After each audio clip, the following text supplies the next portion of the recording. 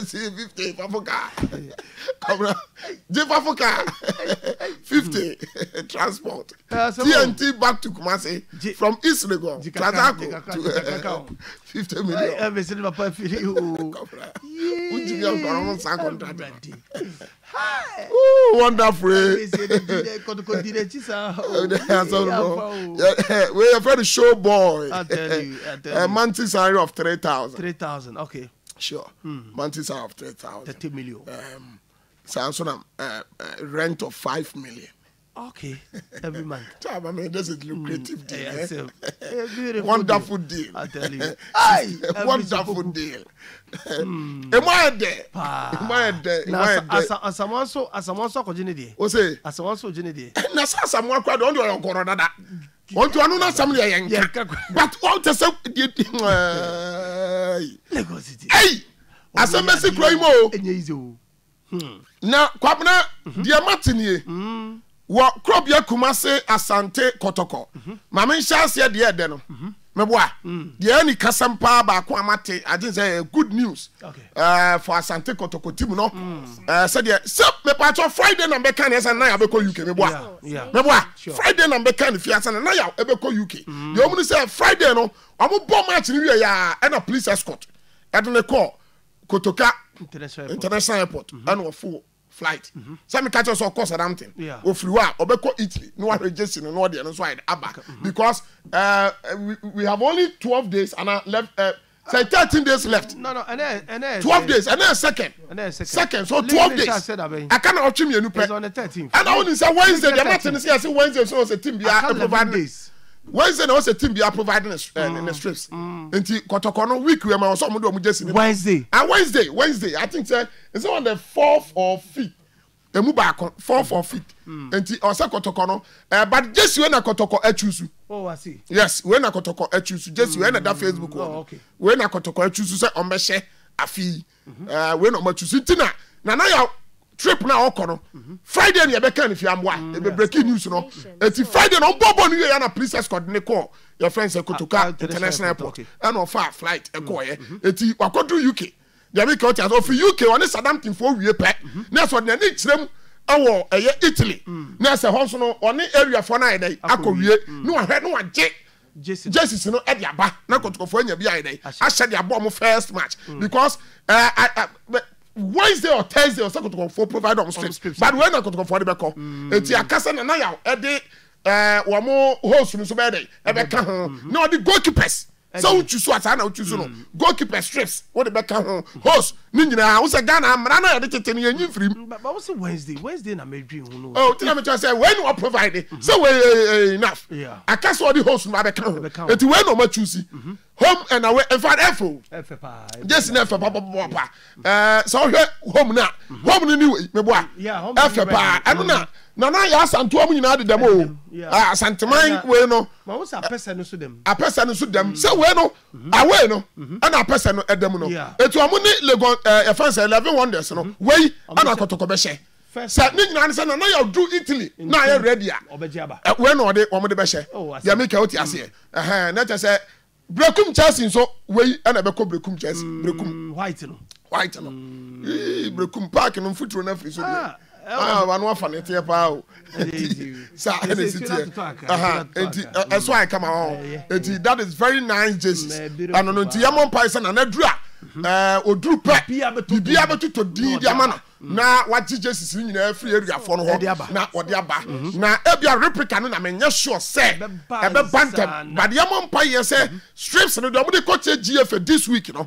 we do mo de kochire na o manya de because wo de we kire utie say wo de we kire na wan fa we ya mo a ye betew ti we so ni targets no Kotoko third Jesse in case of anything Kotoko third Jesse ko crash ni sa no ma no a oh okay na just say and also you green yes say Asante Membi odura wow ni say na yellow no so ye dey ateta no kama pa ya te say efewu ye kasa ade efa pa eti yamon pa say sure yamon pa say na nansa beka na enoma etimi aye kama pa that's also yeah sure eti no green that see enti we dey say Kotoko settle on this say we na omo dey dey call eti this week I was say omo dey bibia koma GF na bibia etimi ya kama na Kotoko hu say we na wo dey airball na me pa tell dey mo start biam ni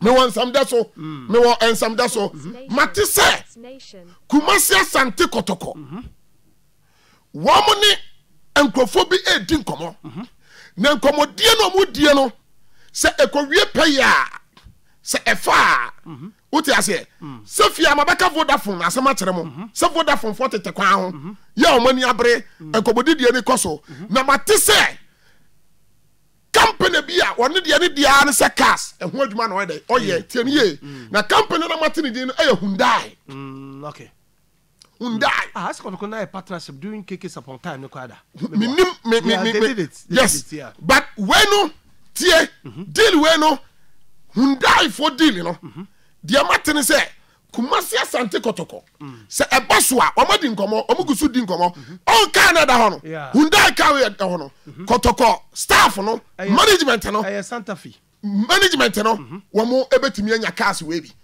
e dia di omudwuma oh I see cars we no on betimi anya bi ana players no so tie players no so wo driving license usu betimi akwaje bi na ye de atete wakatua any management ni nyina it's a partnership omni Hyundai so that say mo ba training na obi a Hyundai boys so na me tell no said here for Ramadan omni hu am na BM Audi for eti Kotoko so ni Hyundai for e dey edi nkomo pa partnership not as almost so no ti wey na first players no players and staff ni nyina no wo je ba ko a na spread it so we sign 3 years contract na ebia o saloon card out there no 80,000 or 70,000 that's a 3 years no ya spread it so so me so a wo je kakraka ni atibi ni ya kwato bam na to say yes a ni de na mu sa ye pamo e beje ade e pamo abele ko abetua kache na ka wo de ka ne ko hey ti Facebook ko se si aka bet ma di aton Santa Fe Hyundai eti o mu gusu a eno so san komo no asase dada enti ye nhwe ba bia aha me ka se mo fi dada me kan se Ghana Football Association wo mu ni BMW for edin komo pa some ba sponsor ba headline sponsors for our league oh okay ye me ka oti ase e dey say no automobile companies no em say empayinfo ani abre ya various clubs no mo ye dey edidi di nkomo sa se nkeja ufiri ha no aye dey wa be sha ha enti ano so no tan komodidie no egusu a ekoso de e say dan kwa me kan fia se Kotoko e hwe affordable housing ma be ka sa asem no yeah sure say affordable housing eno so mo hwe say o betimi anya hode ama on place no na anya ni say na bia house ka maso ba akuti hotel yetu no affordable housing we shemu ho eti eno so mo gusu a mo ye ho adwuma pa na kwabnai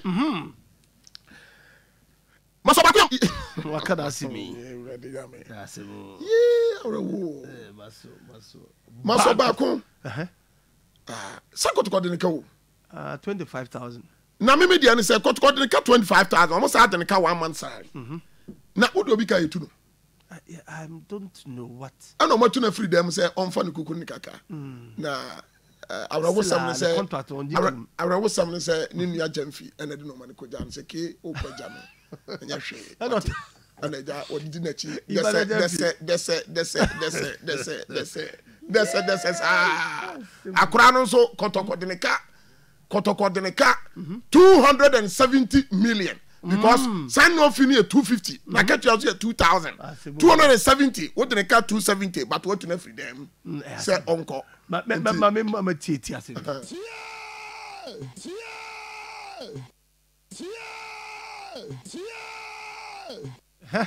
Enti say dear say JD or no na we second a year na say we there and no man din by LJ outside deputy operation in charge of sacking. Sacking vocalist. Lewis oh yeah, Juba Brita. They said the boys they say 270 million. Kotoko de masoba koka. Oh wow. 270 million. 27,000. 27,000. Okay. Enti kwampa so mbe ebeya yi ni sa kwa sa no mama say onko baby ofri by takrade. Oh okay. Enti takrade for enko. Na hey. Edene. Kwabna tie we na tie ni ye mama wate. Ye koye. Wodi tie ni behuma na. Mama fama ba koye. Yako. Me pacho by simple calculation the maye say ochina names of registered players each club about here something you tie ni ye names of registered players asma me kai tie na tie ni ye pa ochina na minim say GFA e the names of registered players for various clubs okay Sakotoko eba na ayikutete nidi anka ho a tie ni ye ayikutete a judgment debt of 80,800 million from Asante Kotoko. Judgment debt, yes. Judgment debt. Judgment debt of 80,800 million. Wow. For ayikutete. And he didn't count names of registered players. Sure, because Kotoko player, Kotoko terminating the contract. One register no. You still have a valid contract. One register no. One nso a onye training otifie. I could tell the minimum say nisika no amount to say 80,800 million. Okay. Martinelli 77,000. Ghana cedis. Abbas 60,000. Wow. Douglas 17,000. Ivan Sousu 40,000. Kevin Ando 60,000. Wow. And two Kabomwa 80, 70, 60, 60, 40, 50. Said Tuesday, it didn't back. That's a way we didn't come. Judgment debt. Just almost about 4 to 5 billion. Said you seek it, that no mistakes in one. And call baby, and a switcher baby. Kwamina on Justice Blay. Justice Blay. Yeah. Justice Blay. Justice Blay. Okay. Justice Blay. Me patro Blay di ani kosi say. Anka player na ba ya 30 to 80,000 ho ne kosi ye. Nkomo di ani kosi ho. Sanan kante so be ba de. E start free 100,000, Kotoko 50, eba 80, Kotoko jina 60 70. 80 no. E jina ho. Kwabra ani say Muniru Sule abepie mu no na nkomodie no dia metene ne say Muniru Sule muso how many years? 28 years. 28 years. Yeah. 28 years. Sa na wo Wikipedia 28 years. Say Justice Blay was for 25 years. Eso go every pass 20 yeah. 28 years. Kwabna the stars ni nyina. Say Muniru nso per records no I stand to be corrected though. But per records no ya Muniru too kwan. Oh yeah. In the agent no. Muniru Sule. Yes. Per investigations I okay. And the records, and we stand to be corrected though. The records, but that is the records. The records that I have here. Oko ASC Afar Cluj, sure. Romania. And of course Steel Bucharest, sure. In Romania. Sure. And of course Tendela, sure. Portugal. Sure. And about Jenny Matalispo, Turkey. Sure. And about Dynamo Minsk, sure. Belarus. And about Tambo, and sure. Also Russia. Say Justice Blay, media man here, there's a certain Muniru Sule Obababo. I don't know Justice Blay as someone. I be do baby. Yeah, the boy is conspicuously missing in Kotoko. Wow. The Ababi do. Cobra Fanso. Yeah, Fanso. All right, and that's how. And what come Muniru Sule?